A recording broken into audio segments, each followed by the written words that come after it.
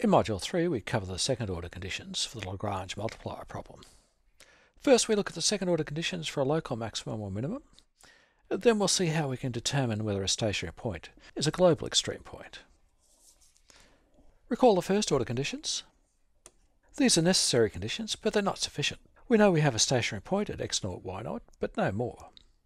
The second order conditions are also called sufficient conditions. Given that we have the first order conditions, then the second order conditions are sufficient to tell us whether we have a maximum or a minimum. If we have more than two variables or more than one constraint, the second order conditions for a Lagrange multiplier problem can get quite complicated, and they're usually expressed in terms of matrices.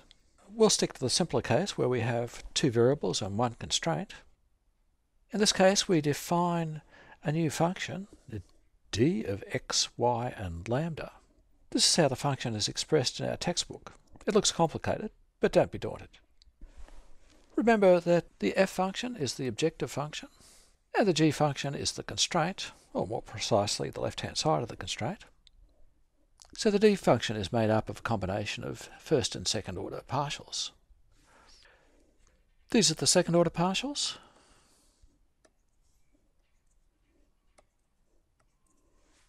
And these are the first order partials. If we look at these terms, there's a simpler way of expressing the d function. Think about this term, and we'll go back to the first order partials. Here we have the first derivative of the Lagrangian with respect to x. Let's differentiate that once more. So the second order partial with respect to x is equal to simply f11 prime prime minus lambda times the second derivative of the constraint, g11 prime prime of x and y. So here we have our first term in the d function. We can replace these three terms by the second partials of the Lagrangian. This is a simpler and I think more practical way of formulating d. After all, we find the first order partials of the Lagrangian in the first order conditions, and it makes sense to differentiate those one more time. We take the appropriate derivatives and then we formulate d. The second order condition entails evaluating d at the stationary point x0, y0.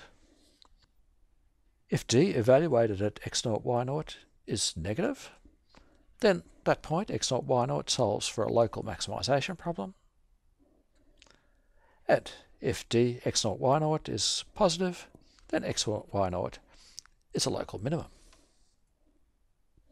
Let's go back to example 1 and see how that works. In example 1, we wanted to maximise a utility function subject to a budget constraint. We found a stationary point x1, x2 equal to 8, 14. What we want to show now is that that's at least a local maximum, since we have a maximisation problem. We start by stating the test. We have the function d of x1, x2 and lambda. If we evaluate that at x1 star and x2 star, and the value is less than 0, then x1 star, x2 star is a local maximum. We have a whole bunch of first and second order partials. The first step then is to find those. Recall L1 prime is equal to x2 plus 2 minus 4 lambda. Differentiating once more with respect to x1 will give us, well, there are no x1s in that function, so L11 prime prime will be 0. L2 prime is equal to x1 minus 2 lambda. Differentiating that once more with respect to x2, again gives us 0. We can differentiate L1 prime with respect to x2 or L2 prime with respect to x1 to get L12 prime prime or L21 prime prime.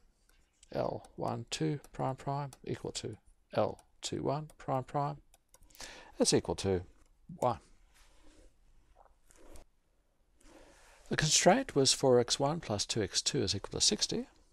The first derivative, g1 prime, will equal 4. g2 prime will equal 2. So now we can substitute into our d function.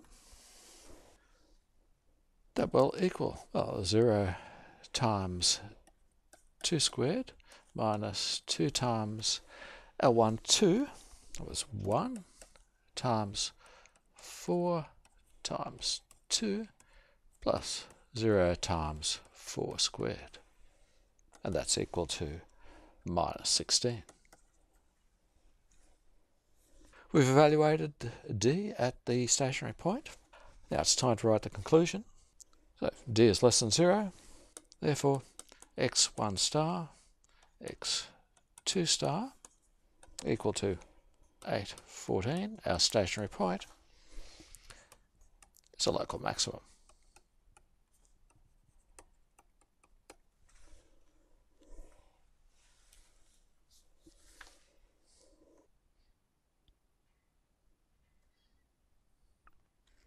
Recall from Lecture 7 that if a function is concave, then the stationary point is a global maximum.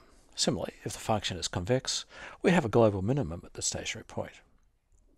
We can apply the same test to a Lagrangian. If we can show the Lagrangian is concave, then our stationary point x0 and y0 is a global maximum. If the Lagrangian is convex, then we have a global minimum point. We can see that if we go back to our diagram. The objective function is a concave function. What we're interested in is the Lagrangian. If we can show that's concave, then we know we have a global maximum. In Lecture 7, we found these conditions for global maxima and minima. If we have a stationary point and our function is twice differentiable and defined over a convex set, then if the second partials, f11 and f22, are both less than 0, and this condition holds, then the function is concave, and x0, y0 is a global maximum. Similarly, if f11 and f22 are both greater than 0, then we have a global minimum in S. The important thing to note is that these conditions hold for all x and y in S, so over the whole domain. As we saw, if condition A holds, the function is concave and we have a global maximum. If the inequalities in B hold throughout the set, the function is convex and we have a global minimum. We can translate those conditions into notation for a Lagrangian. Again, the Lagrangian should be twice differentiable. We have a convex set in S because our function is constrained. In conditions A and B, we've just substituted the second order partials for the more general second order partials of our original test. What we can do now is to test whether the Lagrangian is a convex or a concave function, and so see whether we have a global minimum or a global maximum. We'll go back to example 2 and do that. Once you've looked at this example, you can go on and look at example 3. And that will conclude our lecture on Lagrange multipliers. In example 2, we had a firm producing products X and Y that wanted to maximise its total revenue function. This was subject to a budget constraint. We found the stationary point, x0, y0. What we want to do now is to show that that stationary point, well, first was a local maximum, and then we'll show it's a global maximum. As we've seen, the second order conditions for a Lagrangian are based on this function d of x, y, and lambda. The test for a local maximum is this. We evaluate d at the stationary point x0, y0, and if the value is less than 0, then x0, y0 is a local maximum.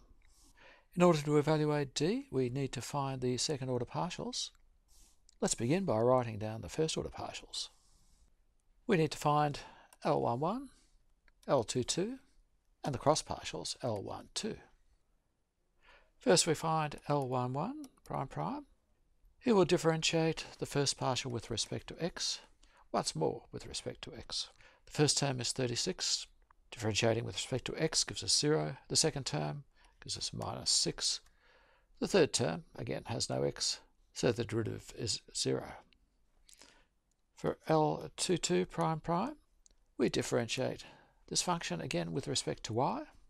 Again, only the second term is non-zero. It'll be minus 8.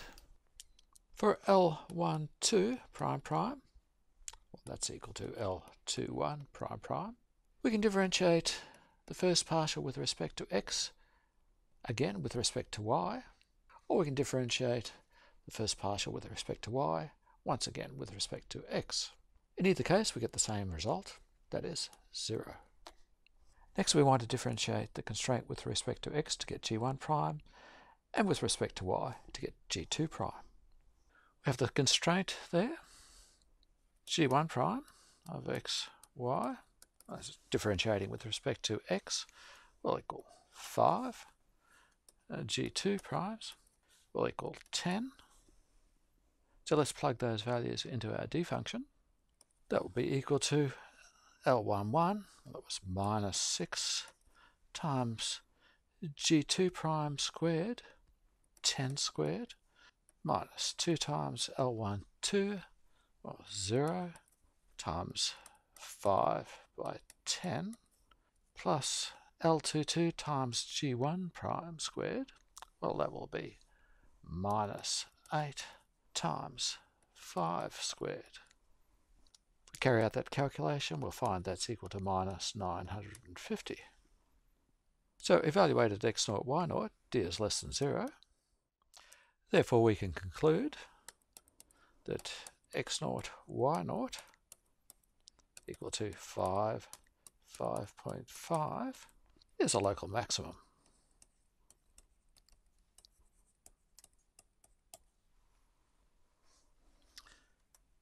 It's a local maximum because we evaluated d at x0, y0. So note the process here.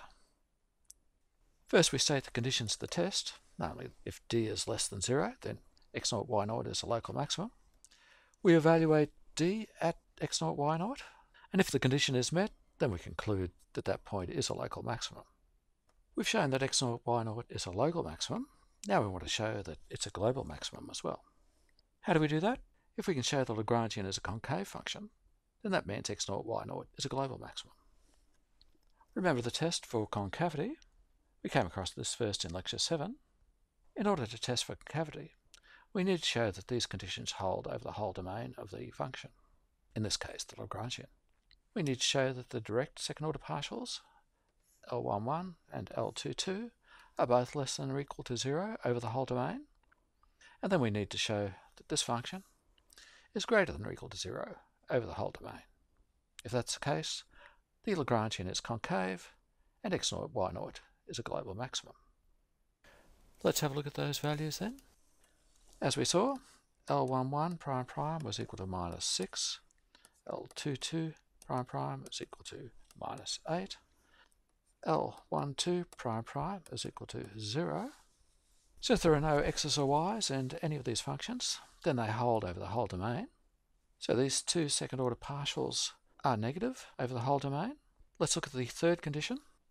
That's equal to minus 6 times minus 8 minus 0, so plus 48. Again, there's no x or y in there, so that condition holds over the whole domain.